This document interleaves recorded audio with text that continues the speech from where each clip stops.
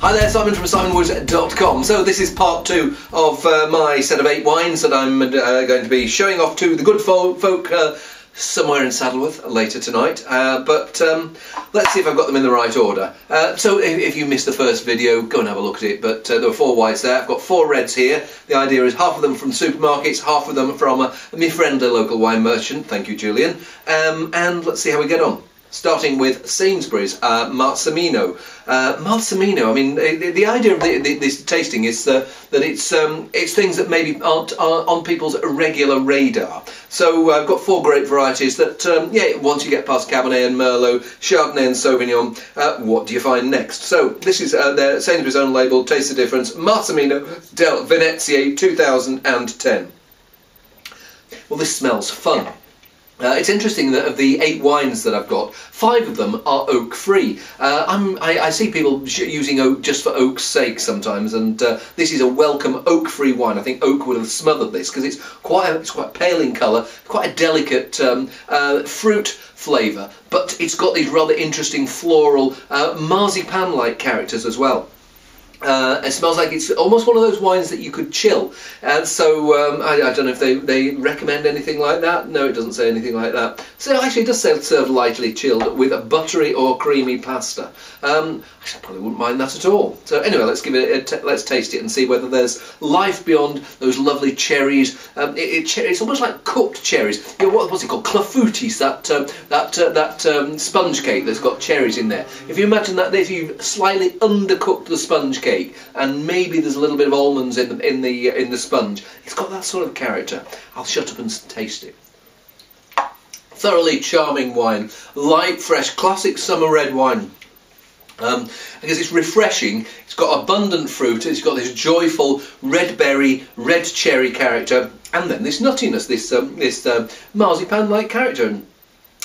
Maybe complexity isn't its forte, but enjoyability, it scores very highly on that, and I could be happy with that. Let's see whether I'm happy with the second wine, which is Encanto, Mencia, Roble, Biezzo. 4 words on there, which to most people might be difficult to get their mind around. Encanto, something to do with singers. I don't know whether it's got anything on there. But Mencia is the grape variety. Roble, well, Biezzo is the region it comes from. So Biezzo is a place in Galicia, in northwestern Spain, and Roble means it's been in oak. Roble means, yeah, oaked. Does it say how long it's been in oak? 3 months in French and American oak. I'm always a bit wary when people have something in oak for such a short time, because what I find is that you put the wine into the barrel, and in the first few months it picks up all the oak flavours and doesn't actually benefit from the gentle softening that goes on the longer you leave it in a barrel. Let's have a sniff and see whether my suspicions are correct or wrong. I think I'm probably just about right, but I wouldn't be surprised if some of the people tonight love it for precisely the reasons that I'm sort of not quite so sure. I'd almost have said leave it unoaked or leave it in an older barrel for a lot longer. So I'm getting that soft smokiness, the ever so slightly sawdusty oak, but behind there's a quite fine, fragrant red fruit character. Mencia is a grape variety. Reminds me of, I suppose, maybe a cross between Cabernet Franc with its leafy blackcurrant character and Syrah from cool climates with its peppery berry edge. So I'm getting a little bit of those, but at the moment I want that oak just to calm down a little bit. But I've got a couple of hours before the tasting, so maybe come the tasting it'll be Encanto, it'll be singing. Or am I getting my language wrong and it's enchanted? Because canto is something to do with the singing, but chanting and I suppose it's the difference between chanting and enchanting. Oh dearie me. But the wine itself, yes, I do find I do notice the character of that oak, but I also noticed the freshness of the fruit. We're quite close to the Atlantic here, so whereas some of the wines from inland Spain get maybe sometimes a little bit too rounded, ruddy and hearty, here there's still a bit of breezy freshness about it. So the fruit's fresh, there's a spiciness and bounce to it, and then there's this oak.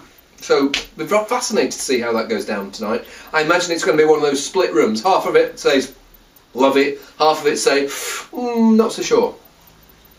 And it'll also be interesting to find out whether that oak has calmed down in the next couple of hours. Hey, we are now going off to Argentina with the Dante Rubino winery and the grape variety here, Bonarda.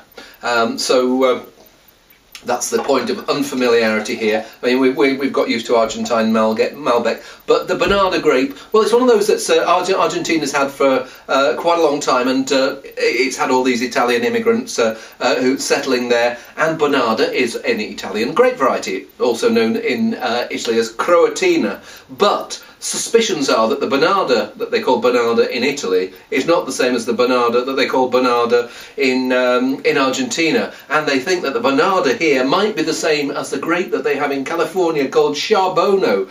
Oh, too many grapes, too many worlds, not enough meals over which to polish them off. I'll shut up and sniff. Well, there's a warm, rich, rounded earthiness about this, and it smells like it's got that savoury Italian character. It's funny I use this word Italianity. There are some characteristics that you get in certain countries' wines. I use Portugosity and Italianity, and so here there is that mixture of the rounded, ever so slightly mushy cooked fruit and a savoury element, ever so slightly meaty but not fully meaty.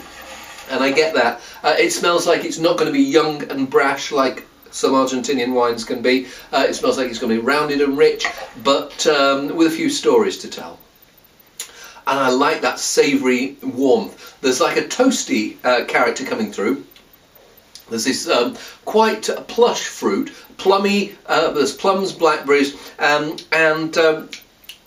I notice a slightly charred character. If you've ever cooked a blackberry crumble and you've had those bits that you've slightly overcooked the top, so instead of it being maybe a harmonious beige colour, there's a few little burnt bits, but then when you come to scrape it out, there are some baked fruit bits that have stuck to the edge. Get a little bit of that baked berry edge here.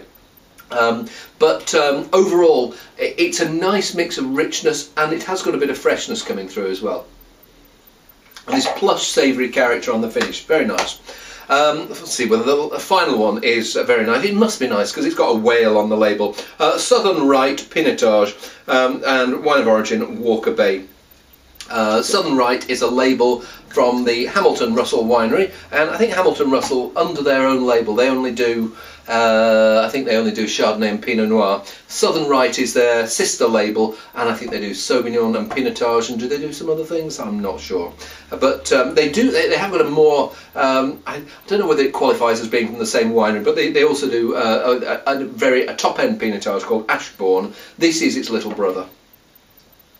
Now, Pinotage, if you don't know it, that's the unusual point here. It's probably the most familiar of the grape varieties that's in this lineup. But it's a mix, it's a crossing between Pinot Noir, the great grape of Burgundy, and what they used to call Hermitage or Hermitage in South Africa. Nothing to do with Hermitage in the Rhone. This is a grape called Sanso. So they crossed the two, they made beautiful music, and then they produced this slightly odd bastard child, which...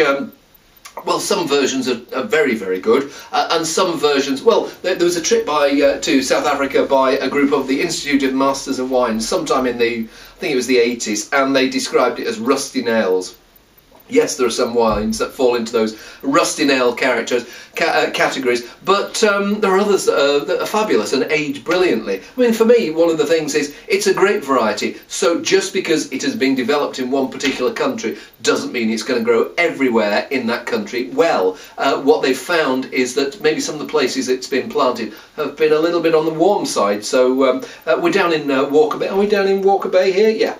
So cooler end of South African vineyards, and and it seems to be putting more of an accent on its parentage here. So here I notice some of the the gentle cherry and raspberry fruit of Pinot Noir, but with some of the earthiness of the Rhone, where the Cinsault is more the southern Rhone than northern Rhone. But there is some of that earthy charm here. It smells good. It smells like it's going to be quite rich, but again, not over the top. It's got a little bit of what I call the South African bake at the background, but it's in the background rather than taking centre stage, which is how it should be.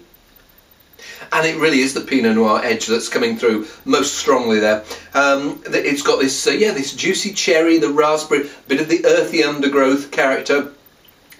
There's this smoky spice, what I call the Cape character, very there, but in the background. And there's this little bit of volatility, giving. Well, Pinotage has got this character that some people call bananas. Some people say, oh, it's acetone. If you imagine that little edge of nail varnish, there's a touch of that there. But again, it's not taking centre stage. It's in the background, and it's more this juicy, rounded, red-fruited, Pinot, plummy ruddiness that's to the fore. I like that, but I have a strong feeling that when I come to do the tasting tonight, maybe I'll swap those two round, because the Bonarda is maybe a little bit sturdier, fleshier, rounder, and half a degree higher in alcohol. But interesting set of 4 wines, and I'll be very interested to see how they go down tonight. In the meantime, I will see you, I will love you, and leave you.